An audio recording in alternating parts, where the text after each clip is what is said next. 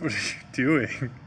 I was trying to post about my knee sleeves, bro.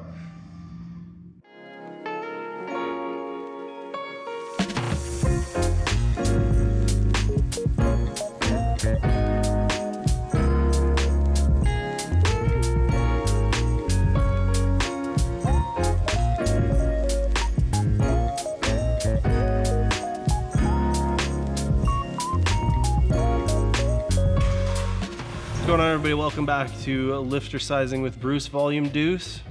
I finally actually looked it up. So we're 11 and a half weeks from North Americans. I have one more week of this training block. So things are pretty darn heavy, pretty intense right now. We'll have one more week next week, although I'm getting a big tattoo covering up the Chihuahua. For those of you who might have liked that tattoo, sorry, not sorry, but I can't stand it. So I'm getting a big tattoo over top. I don't know how knee sleeves are gonna interact with that, but anyways, next week will be heavy. And then I'm deloading for 2 weeks, and then we go into the actual kind of sort of peak for North Americans. Yeah, so that'll be, I think I compete like the 12th of August. And yeah, let's see if we can vlog a whole training period without me exploding or destroying myself. Fingers crossed. So today we did some pretty heavy squats. Last time I squatted 280, and it was the most beautiful, exquisite 280 that I've ever squatted. Like 7, maybe 7.5. Just absolutely flew, felt like a little feather on my back. So my plan coming in today was to try to take 5 more kilos, take a jump on that, right? Unfortunately, 265, my last warm-up, kind of didn't feel super hot. I think I misgrooved it a little bit. I was going a bit overly deep, I think, in some of my warm-ups, and decided to go with 282.5.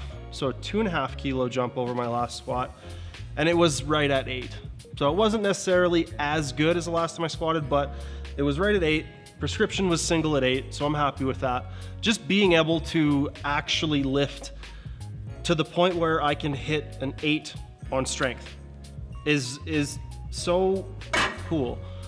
It just is something that I haven't been able to do for a really long time because of injury after injury after setback after setback after injury. And right now, knock on wood, I have no major injuries. Yeah, I got some aches and pains and some things that kind of feel a little crappy, but overall, things are hanging in there. So that's good. Was able to do some decently heavy back off work, 260 for a couple of doubles.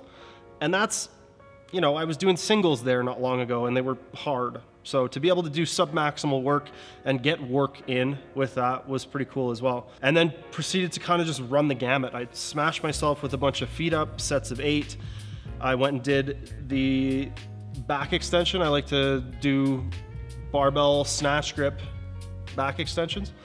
I've had, since I went up to 120, I've had difficulties with lockout on my deadlift. And it seems to be that my back gets stuck. I can't get into the same position. I can't get as hips low. I can't get as extended, whatever it is. I end up missing higher in the range of motion than I did when I was lighter. So I think that by hammering those back extensions, that should help.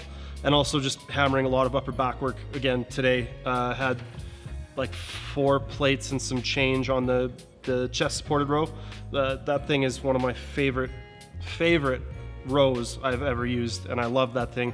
Mostly probably because I can load the out of it. So that feels good. Maybe it just strokes the ego, but it feels like good work as well. And today, SBD announced finally their new knee sleeves. Now I've had these, ooh, look at that. How convenient it was that I had one of these right next to me the whole time. I've had a pair of these for a long time. Even back when I was rehabbing my knee. The first time I used them was for a front squat set of 8 with 90 kilos. And I was like, I'm sorry, I don't know if I can tell you anything of an opinion or anything, you know, in relation to how I was talking to SBD. Basically, like, I'm not squatting right now. I can't do anything worthy of note where I could actually put these things to the test. But these last few sessions, I have. So If you're interested in a full-blown review, let us know in the comments below. Obviously, I am an SBD sponsored athlete. I have a bias. I have not used the Inzer, the Titan, the A7, etc. So, you know, take my thoughts, my opinion with a grain of salt. Just want to be fully transparent on that. But I friggin' love these things. They're heavy and weighty and beefy. And I really do think, and we made that video kind of making fun of, you know, sleeves that were like, whoa, we're stiff, we can hold up a lot of weight. I don't think stiff is the win. I don't think just, you know, what's the evolution of stiff? We put a PVC pipe over our knee? Like the cardboard box thing was only so far of a parody.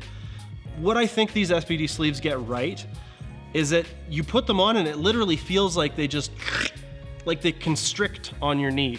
They provide like a really, really tight fit and seal. And that to me, combined with the thickness of the material and they are stiffer for sure than the other SBD sleeves, but it's like the right amount of stiffness. There's actually some elasticity to them. And it seems like, you know, if the point now in powerlifting for raw lifters is to get knee sleeves that give you carryover, go equipped lift, put on some knee wraps, come on, then I think these are the best. I think these are the best ones. I haven't tried all the other ones, so what do I know about the best? But these are my favorite. I like them a lot. They feel great.